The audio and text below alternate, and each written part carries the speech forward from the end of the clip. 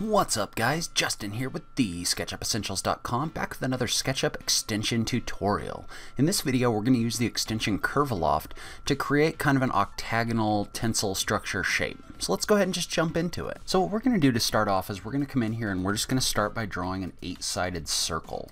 So to do that you're going to activate the circle tool by tapping the C key, and then if you look down in the corner it says the number of sides that's going to be in your circle, so you want to type in the number 8 and hit the enter key, and that's going to draw an 8-sided circle. And then what we're going to do is we're going to draw a circle with a radius of 15 feet, just like this. And then the next thing we're going to do is we're just going to draw a line straight up, and we're going to say this structure is probably going to be about, we'll call it 14 feet high. So we're just going to draw a line up here that's about 14 feet high. And then what we're going to do is we're going to draw another circle at the top with a smaller radius. So in this case, I'm probably going to draw a circle, an 8-sided circle up here with a radius of, we'll call it 2 feet, just like this. And what we're going to do is we're going to draw this so that we have kind of a tensile fabric structure running up to the top of this right here. And so the way that we're going to do that is along this circle edge that's on the red axis, we're just going to draw a quick canvas. So a canvas is just a face that we draw that allows you to work on it without having to worry about locking to a axis or anything like that. And so we're going to use the arc tool on this face that we drew to just kind of draw a curve that kind of follows the curve that we want our tensile structure to follow. And so you'll draw that, and then you can erase out your canvas, and then all you're going to do is you're going to use the rotate tool in copy mode from the center of this shape up top to copy this along the next face, just like this. So you can see now you've got your curve down from this point to this point and this point to this point. And what we're going to do now is we're going to draw an arc between these 2 points to give this make this a little bit more interesting. So what we're going to do is we'll just come across here with the arc tool, and we'll just go from this point to this point. We'll lock our arc to the blue axis by tapping the up key, so we can draw an arc that's straight up or down. And then we're just going to come in here and we're just going to draw an arc just like this. And then what you can do once you've done that is you can come in here and you can erase out this line, and really you can erase out this entire bottom shape because we're pretty much done with it for now. And then the other thing you can do if you want to is you can come in here and you can draw an arc up here as well. Otherwise this doesn't look very organic up here at the top. But then what you're going to do now is you've basically got all the different sides that you need to come in here and draw a face using Curviloft. And Curviloft is an extension that you can download for free from the Sketchucation warehouse, but it basically helps you create shapes or create faces in between lines. So in this case what we're going to do is we're just going to come in here and we're just going to select all of these lines by holding the shift key and clicking on them just like this.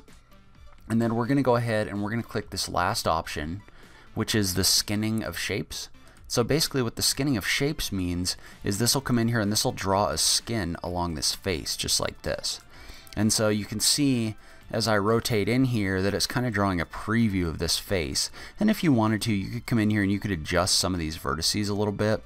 I don't think you really need to in this case. I think it does a pretty good job of that. So once you've kind of got the skin or the face that you want, you can come in here and you can single click just like this, and you can see what that did is that came in here and that created a face in between these lines just like this.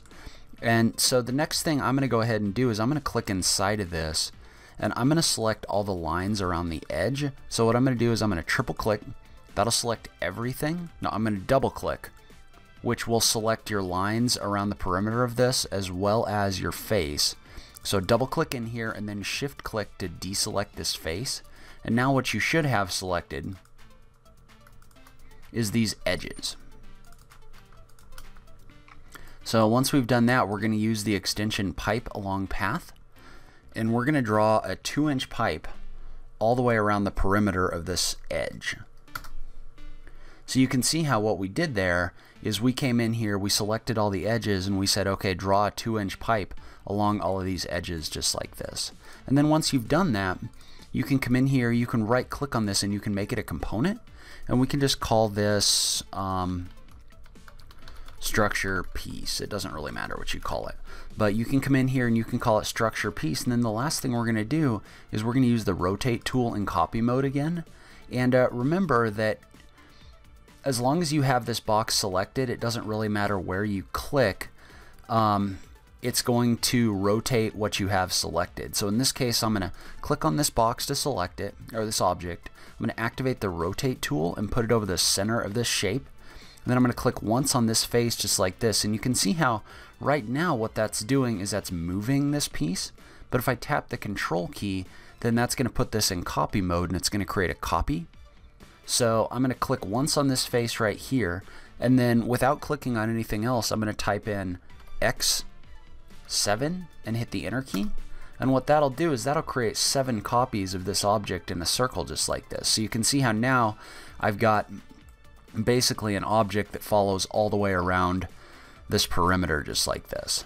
And so now you can come in here and you can delete out this top piece because you don't really need it anymore, because you can see how this already creates this kind of like cool curving arcing shape at the top. And each one of these is a component.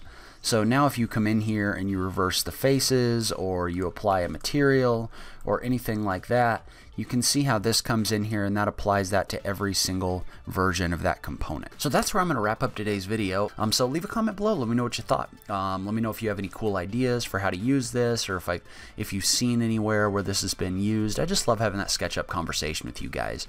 If you like this video, please remember to click that like button down below. If you're new around here, remember to click that subscribe button for new SketchUp content every week. If you like what I'm doing in this channel, please consider visiting my Support Me page on my website. That's TheSketchUpEssentials.com/support. That has everything from links to my Patreon page to some extensions you can purchase that'll help support the show. So, and any of that just kind of helps me offset the cost of running this channel and bringing you great new SketchUp content. But in any case, thank you so much for taking the time to watch this. I really appreciate it, and I will catch you in the next video. Thanks, guys.